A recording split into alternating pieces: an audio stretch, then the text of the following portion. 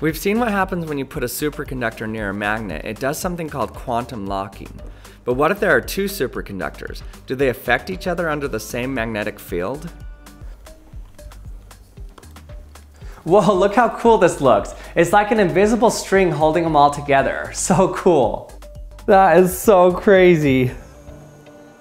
Look, this one moves completely independent from this one. They're completely independent from each other.